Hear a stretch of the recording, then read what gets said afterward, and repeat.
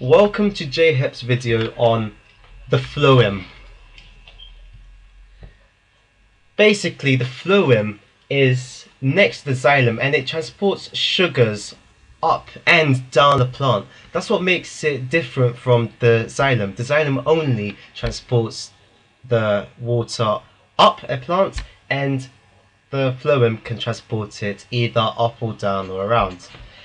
So the structure of it looks like this. You've got it split into two sections. You've got the sieve tube elements and you've got the companion cells. So let's focus on the sieve tube elements first. The sieve tube elements aren't really true cells because they don't have a nucleus, which by powers of deduction makes them prokaryotic, but it's still not prokaryotic, as it's got little cytoplasm as well.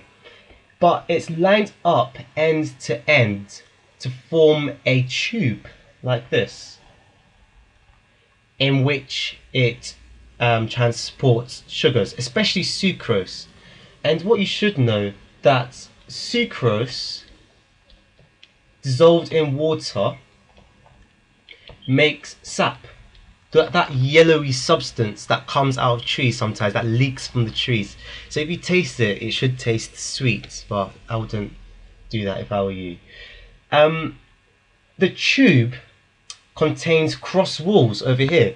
So unlike the xylem, which the walls have been kind of disintegrated and it's just one long wall at the sides, it's got cross walls, and that is called sieve plates, and that allows the pores for the sap to flow.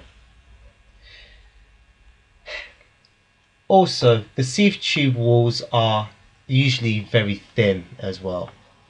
So looking at the companion cells, that is a great contrast to the sieve cells because it's got a large nucleus and a dense cytoplasm, and it's got many mitochondria used for ATP for loading and unloading, which we're going to cover later.